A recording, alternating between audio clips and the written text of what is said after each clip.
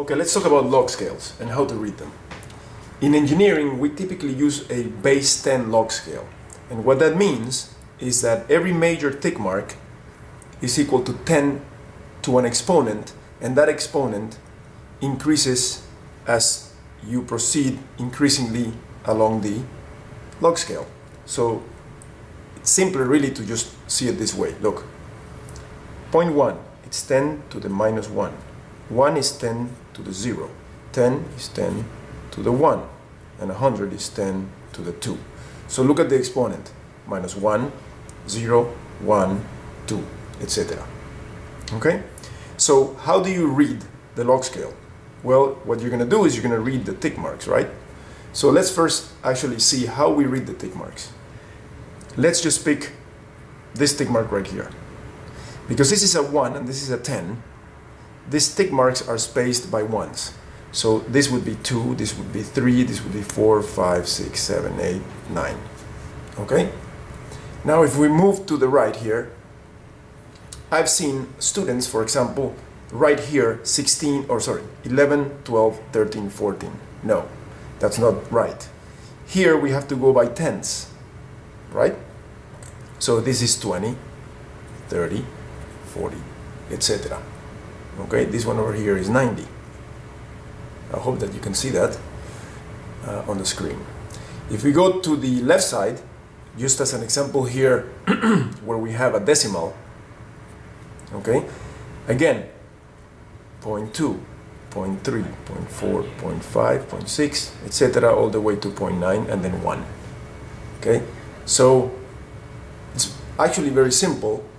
You just have to pay attention to what you're doing, making sure that you don't, for example, here write 0.12, 0.13, 0.14. Okay, so if you just look at this scale right here for 5 minutes before you go to sleep tonight, I promise that you will remember how to read.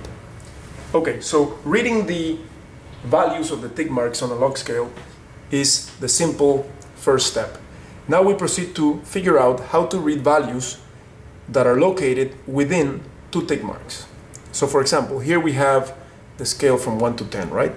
2, 3, 4, 5, 6, 7, 8, 9. Now let's say that we have a point that's located here on a plot, and the x-axis is this logarithmic scale. And so we want to know what is the x-coordinate of this point. So its value obviously is between 2 and 3, halfway between 2 and 3. Many students would initially guess, and wrongly so, that this value is 2.5. Why is that wrong? That is wrong because this is not a linear scale. You cannot think of a log scale in a linear fashion. That is, you cannot read it that way. Okay? Between any two tick marks in a log scale, there is another log scale. So we have to basically use a little formula that is actually quite simple to determine values within 2 tick marks. This formula that I'm going to show you right now allows you to determine the value at the center, meaning halfway between 2 tick marks. But with that, you can proceed to get basically any value you want. So between 2 and 3, the formula is as follows. It's called the geometric mean. Geometric mean. And all it is the following. Between 2 and 3, what you do is you square root 2 times 3. This is the square root of 6, which is 2.45. So in here, the middle value is 2.45 between 2 and 3. What about between 5 and 6?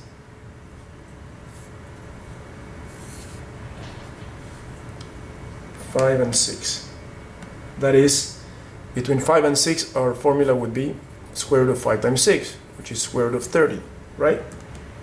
And that's 5.48.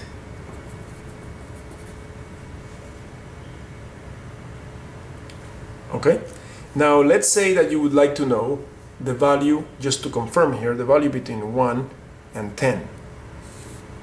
So the mid value here lands somewhere between the 3 and the 4, right? So let's use the 1 and the 10 to calculate the mid value between the 1 and the 10. The value is square root of 1 times 10, which is square root of 10, which is 3.16. That's the middle value here. So it's actually closer, a little closer to the 3.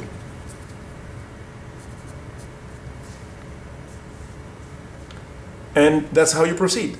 We can do it over here. Another example between, I don't know, this is 20, 30, 40, right? Let's say right here between the 10 and the 20.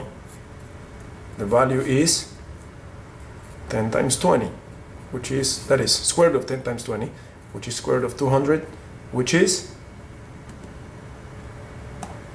14.14. That's the middle value.